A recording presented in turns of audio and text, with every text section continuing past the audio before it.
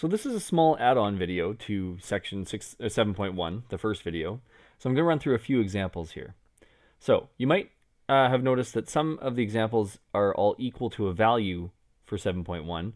You might see some examples in your homework that aren't equal to a value, they're equal to 0. All that means is the first step you're going to do is move the 5 over as well, or whatever the value happens to be.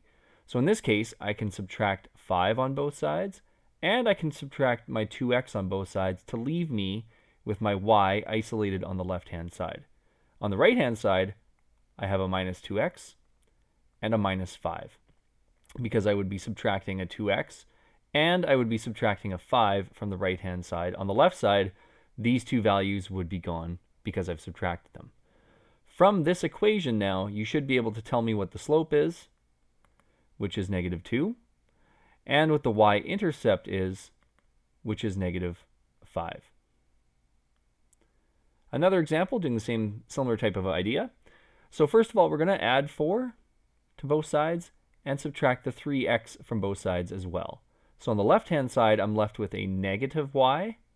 Be careful, negative y equals negative 3x plus 4. My final step to get rid of this negative sign in front of the y is to divide everything through each term by a negative 1. So on the left-hand side, I get just y on its own. Now it's finally isolated. And on the right-hand side, negative 3 divided by negative 1 is a positive 3x, and 4 divided by negative 1 is a minus 4.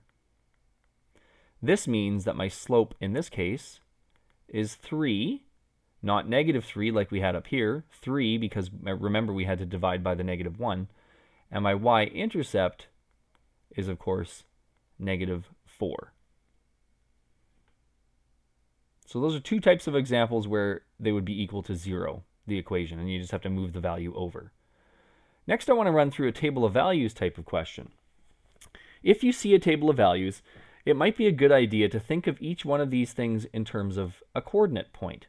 So from the table of values, I could get 2 points. I would have 0, 520. And another point would be 10, 770. I could find a third point as well, given the third value that I have below. But we'll just use these two for now. So for the slope, I can use the slope formula, right? My y2, so my 770, minus my y1, which is my 520, over my x2, which is 10, minus my x1, which is 0. 770 minus 520, you can use your calculator for that if you need to. So 250 over 10. I could reduce this, and I could just say this slope is 25 over 1, or just simply 25. So the slope in this case is 25, or 25 over 1 might be a better way to write it, so you know what your rise and your run are. The y-intercept, of course, is when my x value is equal to 0. And when my x value is equal to 0 is right at the very beginning. So my y-intercept is going to be 520. So my y-intercept, you can look at it as the value of b when it's written in y equals mx plus b form, but the y-intercept as well is also when my x value is 0 and I have some value on the y-axis where the graph crosses. Finally, for my equation, if I'm writing this in y equals mx plus b form, this is a little bit simple because now I have these two values. I have the slope, which is my m, and I have 520, which is my b. So I can write this y equals 25, or 25 over 1, x plus b, which is 520. You might be asked questions, you will be asked questions on the quiz, about these using this equation. So you first of all have to find the equation, and then you'll be given questions. You could ask, what's the y value? Or if this could be in terms of cost, what would the cost be if a certain number of items were sold? In this case, I'm just asking you what the y value is when x is 25. Because 25 doesn't exist on my table of values, I'm going to have to take 25 and plug it into x. So I replace x with 25 plus 520. And again, this is stuff you can do on your calculator as well. So 25 times 25, 625, and then plus 520 is 1145. So that's my y value when x is 25. We could go back the other way too and say, what's your x value? What if I'm looking at my graph or I'm looking at the table of values, I'm going to pick a value that's not even in the table of values, but we can figure it out using the equation, this equation, which is key to answer these questions. So for the x value when y is 1895, what I do is I take my 1895 and I substitute it in for y this time. And that's going to be equal to 25x plus 520.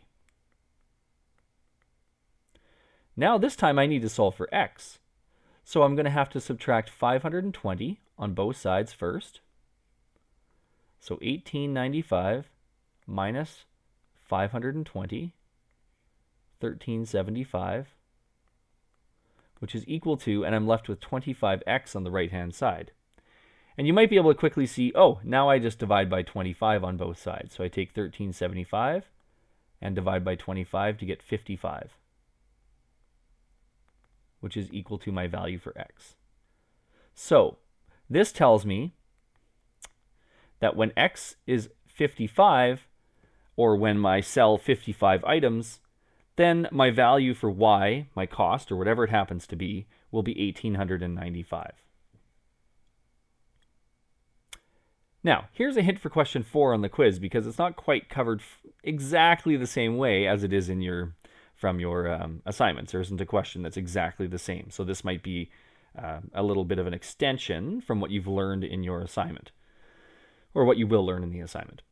So you'll be given an equation, f equals 75t plus b, and the value of t is in time, and the value for f is in money. It's a money value. It's a fee. So part A says, in 4 hours of time, suppose a decorator spends 4 hours of time and charges the client $450. So determine the parameter value for B. So the first thing we do is we take 4, which is the number of hours in time, and we plug 4 into T. But before we can solve for B, we have to also plug 450 into F, into the fee. So what we do is we take these two values and we substitute them into our equation and we solve for the missing third value. So my F value is 450 is equal to 75 times T, which is 4, plus B, and we're going to solve for B. We're going to solve for that missing value. So I multiply 75 by 4. I get 300 plus B on the left-hand side, 450 on the right-hand side. On the left-hand side, I still have 450. And then to isolate B, to solve for B, of course, I have to subtract 300 from both sides. So I get 150 is equal to my value for B. For the last question, I'm not going to solve this one for you, but this will give you an equation for the first part will give you the equation. It will give you the equation F is equal to 75 T plus 150. And then when it asks you for part B, where set $975 is the fee, we plug $975 into F, and we have to solve for that missing value for T. So I'll leave this one up to you. Again, this is solving equations, right? So subtracting on both sides and then looking to see what you have to divide by. So hopefully that helps you with the more questions from 7.5 or 7.1. Now please just go to your assignment guide, follow the assignment guide, and do the questions as well. Thank you.